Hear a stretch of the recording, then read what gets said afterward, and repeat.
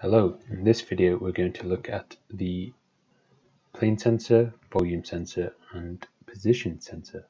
So the PlaneSensor detects an object if it's intersecting the plane.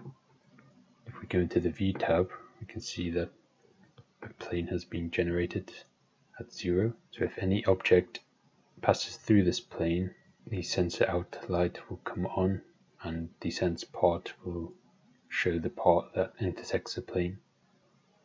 Let's set up a conveyor as an example. Here I have set up a conveyor and a box. The conveyor has a surface velocity and the box is dynamic, so if we play the simulation it will run along the conveyor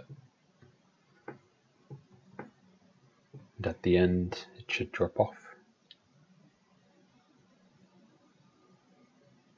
So let's say we want to put the plane here, and when the box intersects the plane we should stop the conveyor. So what we can do is go over and select the PlaneSensor, the Home tab, use this Move tool. We can just manually move it towards the end of the conveyor. About here, want it on the conveyor itself. About there should do. So now we want to rotate the PlaneSensor. To do that we can double click to go to its properties. You can see that axis 1 is this point here, so it's currently 100 in the X, and axis 2 is this point here, which is currently 100 in the Y. We want our Y to be the width of the conveyor, which, let me just measure it, it's 675. So we want this Y to be 675.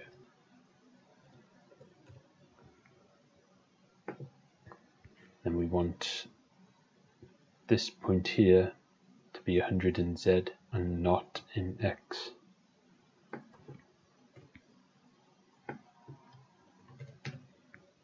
And apply. Let's just lower it down as well.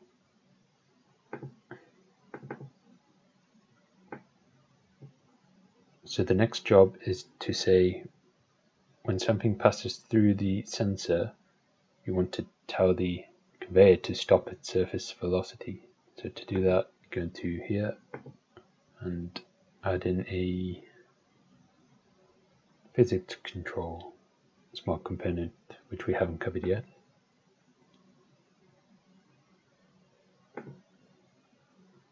As you can see, it currently has a surface velocity of 300.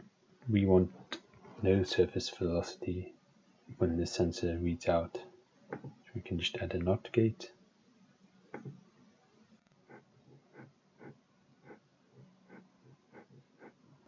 Let's play the simulation. So when there's nothing there, you can see that it's currently saying there is, and that's because the PlaneSensor can see the conveyor. To fix this, you can either move the PlaneSensor up, or we can go into the About Conveyor object and deselect the Detectable by Sensor option. So if we play it again, go into the small component, we currently have no output. So now let's drag our box that we made onto the conveyor. And now it should stop if I can aim. Oop, there we go.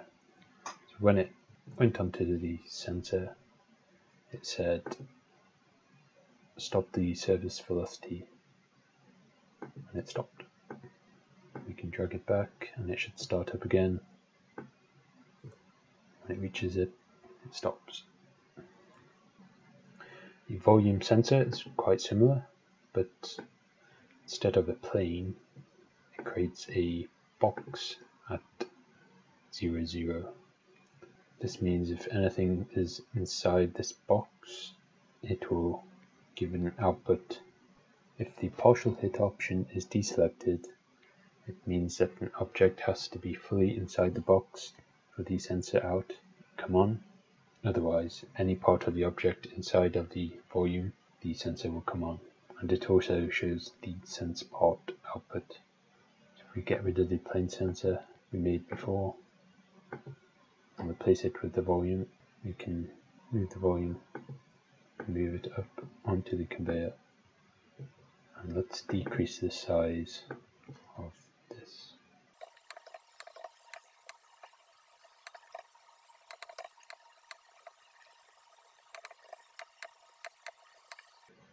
It should do it. So when this object is fully inside this volume, it should stop. If it's partially inside, it will just carry on going. And we also need to connect the output. There we go. So if we start the simulation, it should fully enclose the box. Yes, just about. And you can see that we got the sensor out signal to come on, and therefore the conveyor stops. If we drag it so it's just outside the volume, so it only has a partial hit, it will carry on. Next sensor is the position sensor, which gives the position of a certain object. The position is currently referenced to the world or global, but we can choose it to reference in the object if we would like, such as a robot. We have to select the object we want to monitor the position, and we want to monitor the box in this case, and apply. We can see that this box here currently is at this position and this orientation in reference to the world, which is here. If we start the simulation and drag the box, we'll be able to see these values change.